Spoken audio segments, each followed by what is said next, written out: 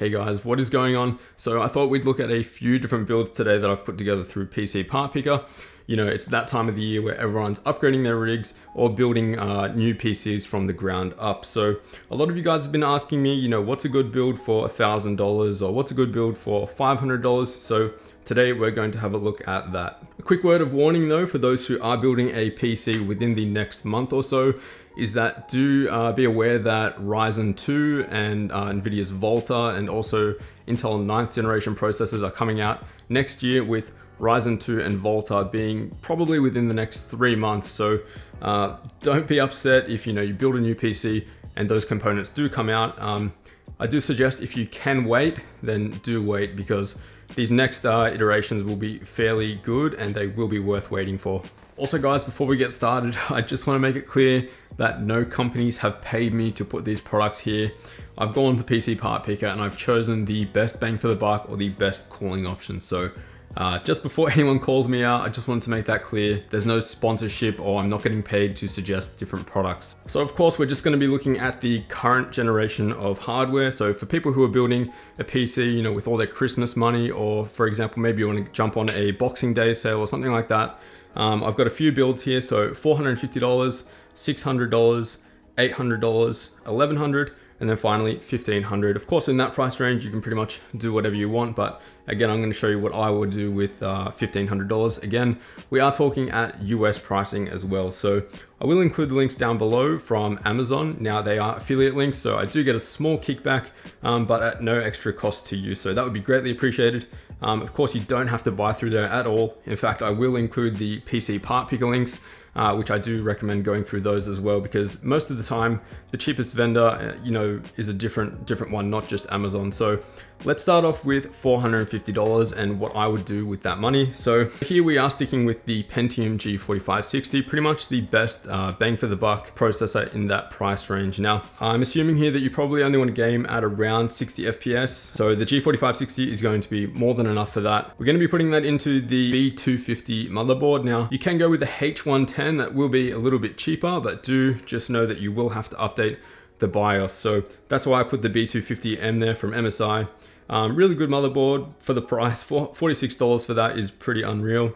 Now, we are sticking with 8 GB of memory here, 2400 megahertz, that'll be enough. Now, you will be bottlenecked in some games like Battlefield 1 and maybe PUBG, I'm not sure, but 8 GB is enough for now. Now, I did manage to squeeze in a GTX 1050 Ti into this build, also MSI's Gaming X card. Now, I did review this card a while back, maybe 4 or 5 months ago, and the thermal performance was just unreal. So if you can jump on that deal, I really recommend it, because it is a pretty solid deal for 140 bucks. This card usually goes for 170, 180, so jump on that if you can. Otherwise, GTX 1050 is a pretty solid option as well. And that'll cut the price down to about 430, 420-ish. So that would be a good deal as well. Now, in terms of the case and power supply, look, here we're just going with a 400 watt option from EVGA. That's gonna be more than enough for this build, even if it isn't bronze rated or anything like that. Storage, we're going with 500 gigabytes. We can't get too greedy in this price bracket. Pretty much just cut down the storage there. If you do need more storage, or if you want to go with an SSD, you'll have to fork out a little bit more cash. So just keep that in mind. And for the case, we're going with Fractal Design's Focus G. So you get an acrylic side panel, 2 front intake fans. I'm not really sure about cable management. I haven't reviewed this case, so don't complain if the airflow isn't too great, but it's pretty much the best looking option at that price range. All right, so now let's check out the $600 option. All right, so stepping it up a little bit, now we're stepping up to the GTX 1060 3 GB, and this build will cost you $625 in total. There are a few mail-in rebates here as well, so if you don't want to deal with those, just choose some cheaper options. But again, if you can make use of those, they are pretty good deals. So now for this build, we are stepping it up a little bit to the Ryzen 3 1200. Base clock of 3.1 gigahertz, but it can be overclocked since we are using a B350 motherboard from ASRock. You can take that processor up to 3.8, 3.9 gigahertz and get really solid gaming performance. And the benefit of this build is that you will be able to upgrade to a Ryzen 2 processor in a few months time as well. So you can just swap out that Ryzen 3 for something else down the line, and that ASRock motherboard will be totally fine to handle that as well. Still sticking with 8 GB of RAM, however we are stepping up the speed just a little bit, 2666 megahertz here, and of course It does look a little bit better here as well with the just black shroud on that as well. For the power supply, we're going with 450 watt option from Corsair. It's the CX450M, I believe. 80 plus bronze rated. Pretty solid option for $43. And for the case, we're going with the NZXT S340. Pretty popular option, and for $55, you can't really complain here. Overall, this build is pretty solid. You're going to handle 1080p gaming in that 60 FPS range at least. 3 gigabytes of VRAM on the GPU. I know a lot of you guys are thinking, is that enough moving into 2018? It will be, but don't expect to be playing everything at ultra settings. You will have to drop some things down to high or maybe medium. So if you really want to play at ultra settings or maybe at 1440p even, check out our next build, which is the $800 gaming build. Now stepping it up to a quad-core 8-thread processor. So this is going to be really good for editing and stuff like that if you guys do a little bit of that as well. Maybe you capture some gameplay and you wanted to upload that as well. So that's going to be really solid. Again, plugging that into the ASRock B350 Micro ATX AM4 motherboard, you're going to be able to overclock that as well. So 3.8, maybe up to 4 gigahertz if you're lucky. That's going to get you some really good gaming performance as well. Same memory here. For the storage, we are stepping up to an SSD, so really fast to load all those games, and of course your OS. So 240 watts, it should be enough to load 2 or 3 games, the ones that you mostly play, and that's really going to help out with speeds. So if you can fork out the $75 that I put there, really do recommend that. Graphics card wise, as I said before, we're going with the GTX 1060 6 gigabytes. Really solid card. I looked at the RX 580 options. They were a little bit too expensive, so probably stick with the GTX 1060 6 gigabyte for now, unless you can get an RX 580 for a good price. Maybe you want to look at the used market as well. Case wise, the P300 from Fantex. Airflow wise, I'm not really sure because I haven't reviewed it, but it does look okay. Definitely a great case for $64, so that's a really solid option. And then power supply wise, we are really stepping it up. 550 watt, 80 plus gold rated power supply from EVGA. It's the Supernova G2. That might be overkill for some people, but 550 watts gold rated, that's going to be pretty much enough for you to run up to a GTX 1080. So if you want to throw a cheaper one in there, maybe a bronze rated 500 watt, that'll be enough as well. So let me know what you guys think about that. I think this is a pretty solid build for 1080p gaming. You're going to hit upwards of 100 FPS in some games at high settings, so really solid option. If I had $800 US, this is pretty much the exact build that I would buy. So all right, now really stepping it up here to the $1,100 gaming build. So here we're stepping it up to the Ryzen 5 1600, so a 6-core 12-thread processor, again, which can be overclocked. Upwards of 4 gigahertz, which is really going to help you in most games. Now, motherboard wise, we are going with the ASRock Pro 4 B350 motherboard. Still B350. You don't need X370 at this point, especially in this price bracket. So we are stepping it up to 16 gigabytes of RAM as well, which is going to help you immensely. And if I could have done this with the $800 build and $600 build, I really would have. And RAM prices right now are so frustrating. I just bought a 16 gigabyte kit for myself for another build, and man, it cost me 350 Australian dollars just for a 3000 megahertz 16 gigabyte kit, and so frustrating. But what can you do?